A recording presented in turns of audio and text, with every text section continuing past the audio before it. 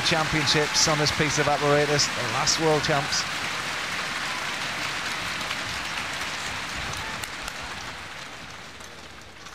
Back cuts to handstand, lovely clean line. Double pike and kicked it out. So, very impressive opener. Peach half turn, another one, this time without, and that is a problem. But he keeps the swing going. How? I don't know. Now let's see if he puts in another move to try and make up the damage with more difficulty, but how he kept going, I don't know.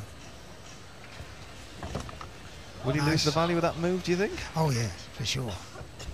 So he might stick in another D if he's got the presence of mind, but the damage is still done. It'll still be deducted. But he's lovely and clean on the rest of the stuff. So unusual. Kicks out from the double pike.